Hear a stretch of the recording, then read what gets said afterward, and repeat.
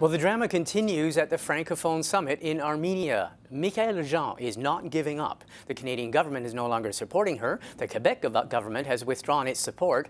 Nevertheless, Michaëlle Jean refuses to abandon her bid to be re-elected as head of La Francophonie.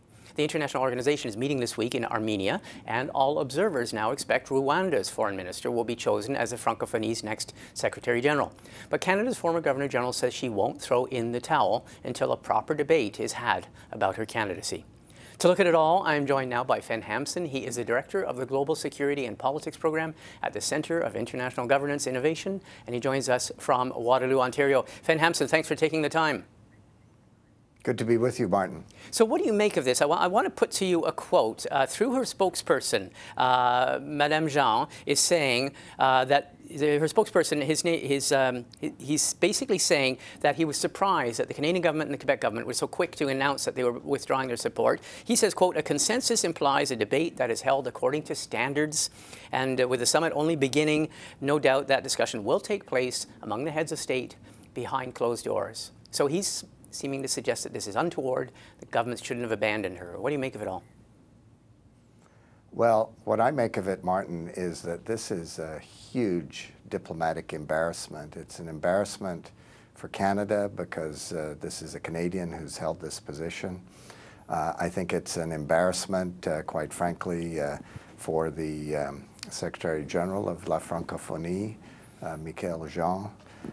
Normally, these kinds of contests, if you want to put it that way, are worked out quietly behind closed doors.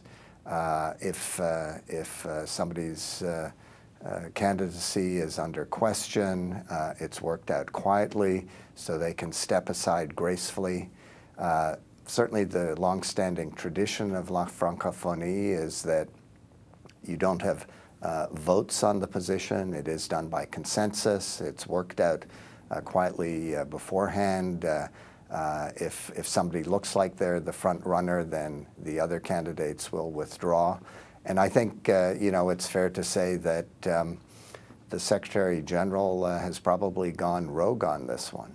Well, could it also be, I mean, because we're also wrestling with this thing. I mean, we saw that Michaëlle Jean was chosen by acclamation last time around in 2014. That's right. As you say, it's consensus. And the other candidates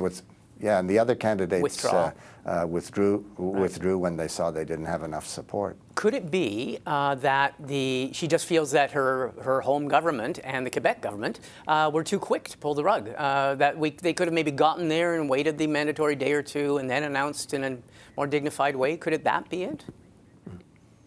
Well, I think it became pretty clear that when French President Macron indicated that he was supporting the Rwandan foreign minister candidacy, that France, has traditionally sort of given the nod, and Macron did so with the support of, obviously, the tacit support of many African countries who, by far and away, form the largest voting bloc in La Francophonie. The game was over. And I think at that point the Secretary General should have seen that the writing was on the wall. This has become a very public spat. Her spokesperson is saying publicly, she doesn't have the support of her own country. She doesn't have the support of the province of Quebec, which also has a seat in La Francophonie, and so, it's. I think there's a general sense of bewilderment as to why she wants to prolong the agony here.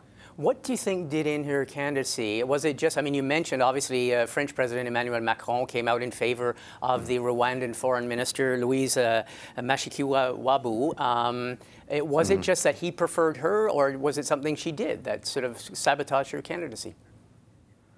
Well, I think there's there are two factors. One is there were reports of lavish spending on renovations for the resident of the Secretary General in Paris. $500,000 reportedly, the $20,000 piano. You know, none of that looks good, obviously. But I think there's bigger geopolitics at play. Macron is trying to, in many ways, you know, reestablish France as the center of La Francophonie, you know, strengthening relations with African countries that clearly want one of their own in that position. So I think it's sort of a confluence of factors.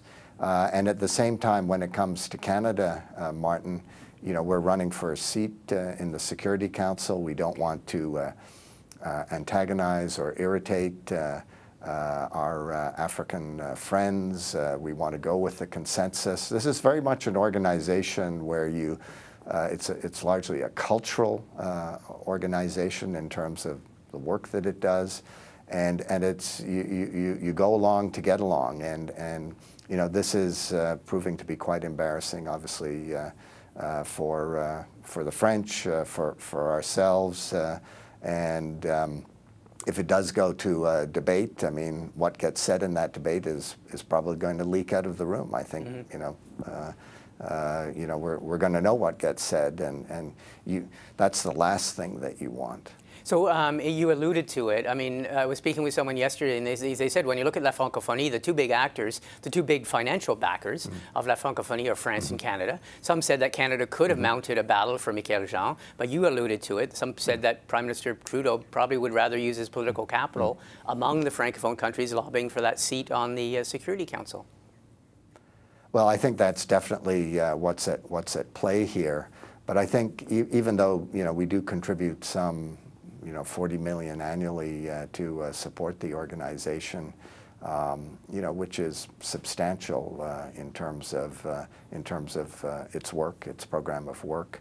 You know, the organization, as you may recall, only came into existence when Canada agreed to join La Francophonie under Prime Minister Brian Mulroney and François Mitterrand of France. So, you know, we are seen as major players. But we also have to be realistic. We don't have the political leverage, the geopolitical clout that comes from being a former colonial power in the region. You know, France brings Europe as a major donor to Africa. And I think, you know, realistically, if we were to mount a fight on behalf of Michaëlle Jean, I think, you know, we read the tea leaves correctly, we'd lose, and that wouldn't help us, and it certainly wouldn't help our candidacy, our bid for the Security Council, and we'd really run the risk of you know, irritating some of those you know, important Francophone votes in the region. Well, Fen Hampson, thank you very much for taking the time. And it looks as if this Francophone Summit may be the one that's remembered for this, as opposed to anything else that's on the agenda. Thanks very much for taking the time to speak with us. My pleasure, Martin.